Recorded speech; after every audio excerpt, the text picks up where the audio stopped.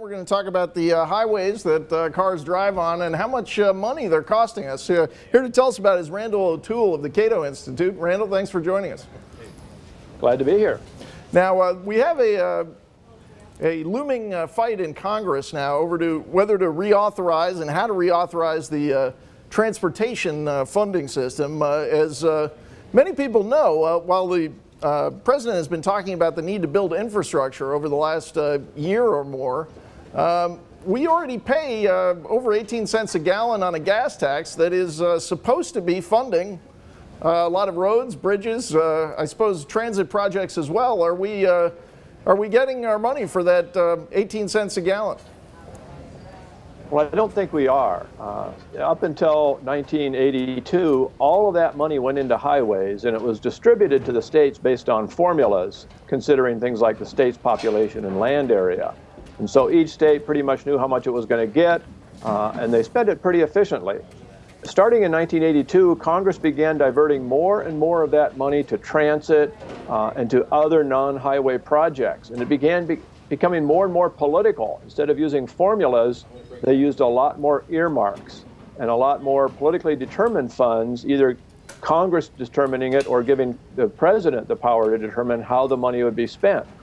And that increasing politicization of the funds meant that they were being spent less and less effectively all the time. So now we're at a turning point. Many in Congress want to keep the politics because it gives them power to be able to hand out money. But the Tea Party Republicans are saying, no, we want to stop this.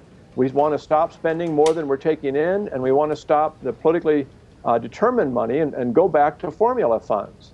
And so the debate right now is between the House, which is dominated by the Tea Party Republicans, and the Senate, that's dominated by the Democrats. And the Senate wants to spend more money and determine it politically, and the House wants to spend less and determine it with formulas.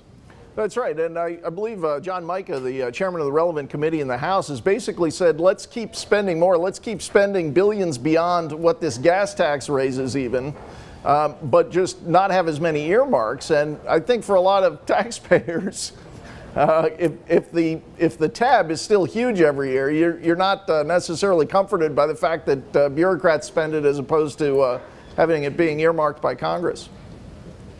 Well, that's right. And the issue is that the gas tax raises about $40 billion a year. We've been spending about $50 billion a year. The Democrats want to keep spending that amount.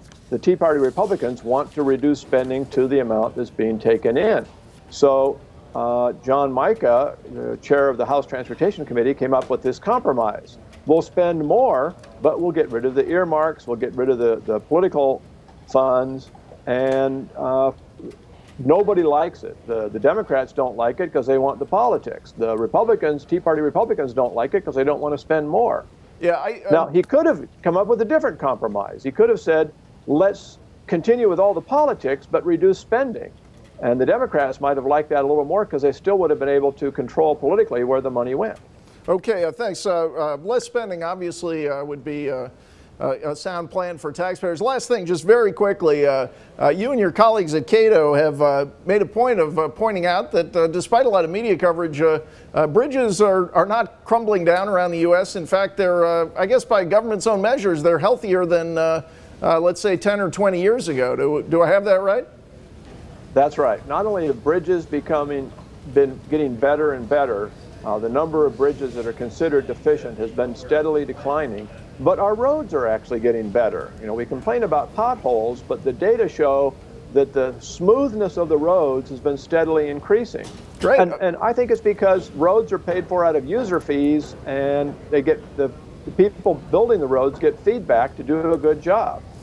Sounds like we don't need to spend so much. Randal, thanks for joining us. Thank you.